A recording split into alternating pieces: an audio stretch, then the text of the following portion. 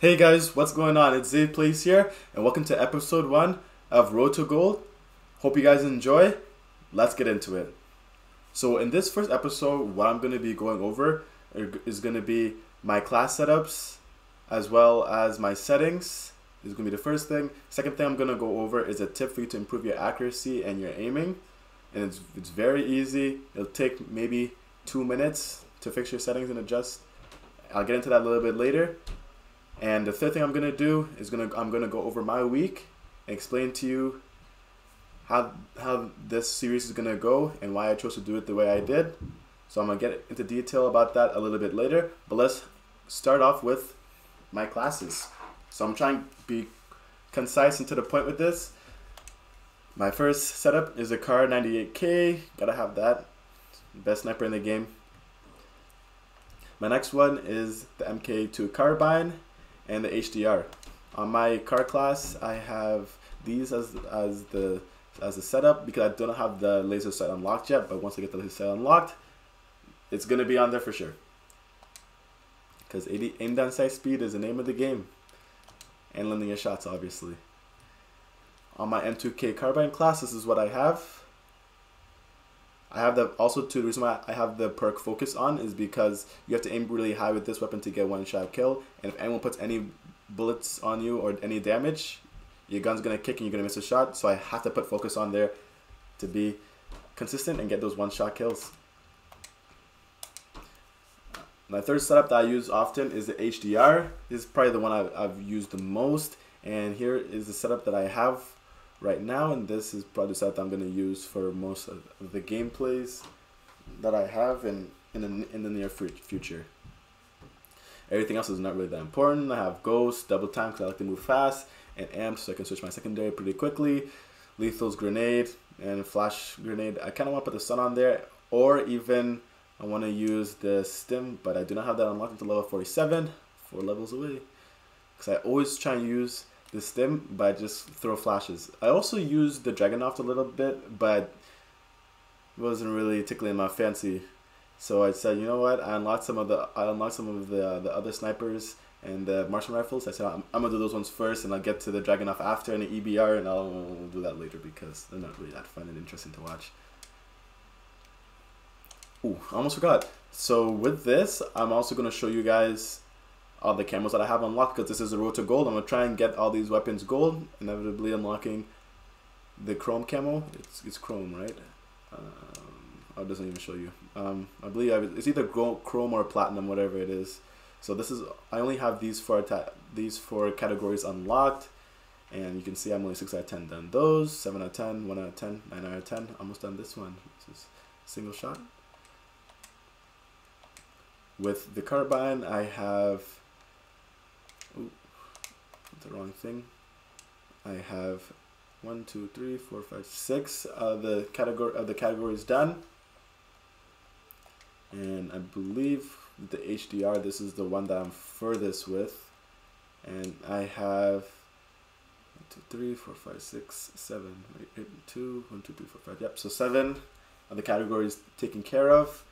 Or not really taken care of, but unlocked. And I think most of the episode next week is going to be me unlocking the HDR gold.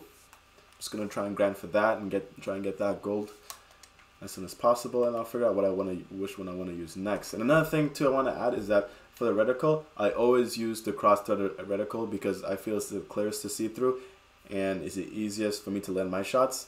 Obviously, it's personal preference, but on all my snipers with a sniper scope on it, cross-threaded is the way to go for me. So I'm gonna flip to some gameplay, and I'm gonna tell you guys the tip on how to improve your accuracy and your aim like that. Hey guys, and we are back. I just want to say thank you to all the people that are watching and watched through the whole video. I also want to say thank you to the people that even just clicked on the video and are at the timestamp. Because time is money. If you want to go through the timestamp instead of watching the video, it's all good. I appreciate you even being here. So to get started on the point that probably maybe took from this video, or the important point of how to improve your aim. So here's 3 of my tips that I use to improve my accuracy and my aiming while I'm sniping. So the first thing is that I use, which was mentioned before, so I'm not going to go over it too much, is I use the precision aim assist as opposed to using standard. The reason why I do that is because I feel with the timing, it's a lot better for me while I'm drag scoping. When I use standard aim assist, it's a little bit too strong for me, and I don't really like it. So if you feel that you're a little bit off with your shots because you're a little bit behind the player, try and use the precision aim assist, and maybe you'll start landing some of your shots more. The second tip that I want to provide is try not to rush too much, especially when you're using a sniper. Especially going around corners, you don't really want to be sprinting around the map and sprinting around corners that, whether or not if you know somebody is there. A lot of times people are camping and pre-aiming corners, and we can't really do that as a sniper because we only have one shot and we gotta make the most of the shot.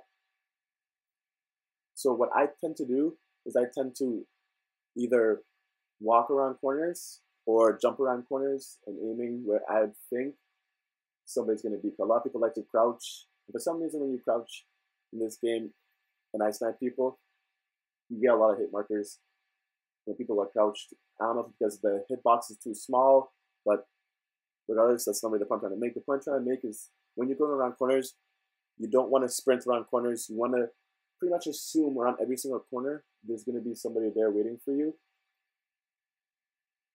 so that when you go around the corner, you're aimed and you're ready to fire, and you can adjust to where you see somebody. Because the time that it takes for you to go from a full sprint around the corner to stop and pull up your weapon and aim down sight, it's significantly slower when you're sprinting compared to when you're walking around the corner and you just need to aim down sight. There's no perk or no attachment that I know of that improves the sprint to fire speed or sprint to aim down sight speed with snipers. I know of attachments with the SMGs and I think assault rifles that use that. I'm assuming probably shotguns as well. So that's my tip number 2 is don't sprint around corners. If you have a controller that you could use that you could map to X like I have, that you could map to X that I have, that you could jump around corners while aiming, makes things a lot easier. You'll get a lot more kills and you wouldn't die as much opposed to sprinting around corners. And the final tip, the most important tip of how to improve your accuracy in aiming, it has to do with your controller. So one day I came across a video and it said how to restart your controller. I decided I need to restart my controller because it's a very old controller, probably 4 to 5 years old, if not more. And I said, you know, maybe if I restart my controller, it'll just work better. I didn't think I had that many issues with my controller, but once I did this, it improved my aiming tremendously. So with how to go about resetting your controller is you want to turn your PlayStation 4 completely off, and you want to take a controller, flip it over, and where the L2 trigger is, there's going to be 2 holes. There's going to be one hole that's going to have a screw in it, and the next hole is going to be a hole that you don't really see the bottom of. Within that second hole in your controller, there's a reset button. So the hole on the reset button, the hole with the reset button, you want to take a pin, while your PlayStation 3 or PlayStation 4 is off, you want to take a pin and push that down for 10 seconds.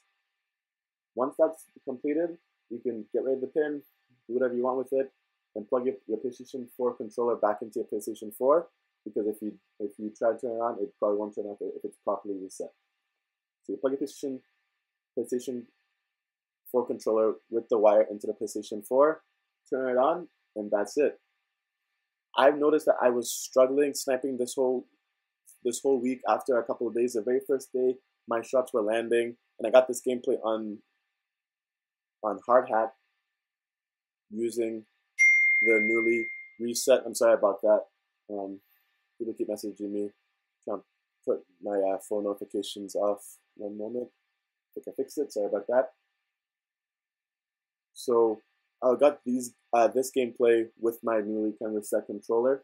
So I also dropped my controller a lot as well, which I think that kind of jars the controller around and messes some things up in there with the sticks, and it's an older controller, so it's always nice to reset your controller every couple of days, because I feel that it helps with your aim and your accuracy. Because the whole day I was playing today and the other days leading up to me making this video, I was struggling with my aim and I was trying to snipe and I wasn't figuring out what was going on. So if you are aiming down sight and you're feeling like you're having troubles locking onto people, or it feels like your aim assist isn't really working as much, it's not really as strong, that might have to do with the fact that you need to reset your controller. So once I reset my controller, I noticed that when I aim down the sight and I aim for somebody and I drag my scope, I would hit people a lot more.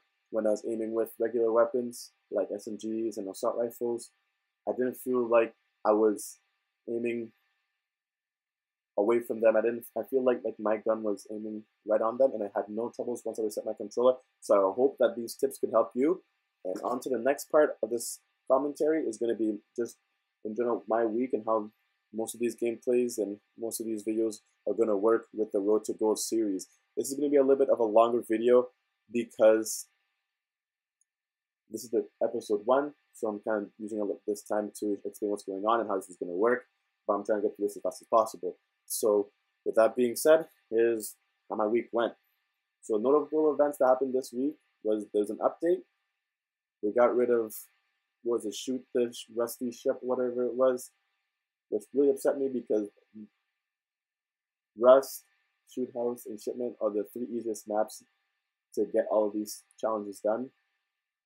And they traded out for Hard Hat, which, by the way, I did not know one person that wanted Hard Hat in this game. For me, I didn't say that I wanted Hard Hat in this game. I didn't want to see this map in this game. I would have loved to see Dome from Modern Warfare 3. I would have loved to see Terminal from MW2 and whatever games that Terminal appeared in. I know it appeared in MW3 again. I don't know why they haven't really put these maps in, but Dome would have been a cool map to put in, or Terminal. You know, it's a fan favorites. Kind of makes sense because of marketing, or let's say as this game comes to the end of its life cycle, you kind of want to spark things by putting fan favorite maps in. Makes sense, but I would like to see these maps in a lot earlier instead of Hard Hat. I don't know. The map plays all right, but I just think it's a trash map in general. I would just have rather seen either Dome in there, or maybe I would have rather liked to see Terminal. I wouldn't cool at any of those 2 maps, to be honest. But it is what it is. I'm kind of probably a little bit salty because the small map playlist is no longer there. Shoot the Rusty Ship or whatever it's called. Because that's the best. Those are the best 3 maps to get all of your challenges done, in my opinion. Easiest maps to get the long shots, crouching kills, because they're small maps, fast paced, and you know what people are going to do all the time. So another thing I realized what was sniping this week, because I don't normally use the snipers, and I'm trying not to use the Marksman Rifles as much, because the Marksman Rifles are so much better than the sniper rifles in this game. They aim on sight fast.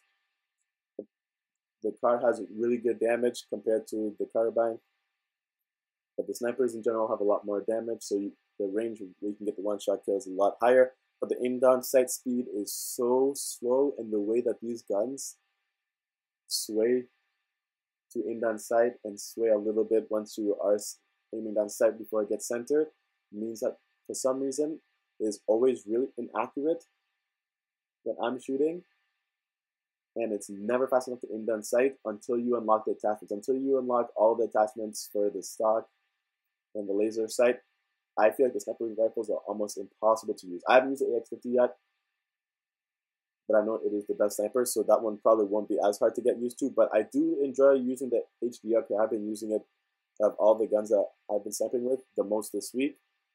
I just feel it's really satisfying to get kills with the HDR and to snipe people with it. With that being said, I hope you guys enjoyed this video. A lot longer than most of my videos are normally.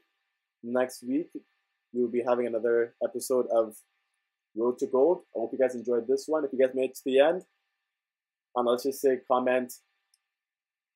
Let's just say pizza. If you made it to the end, comment pizza. And I'd really appreciate it if you did that. Like and subscribe. Have a great day.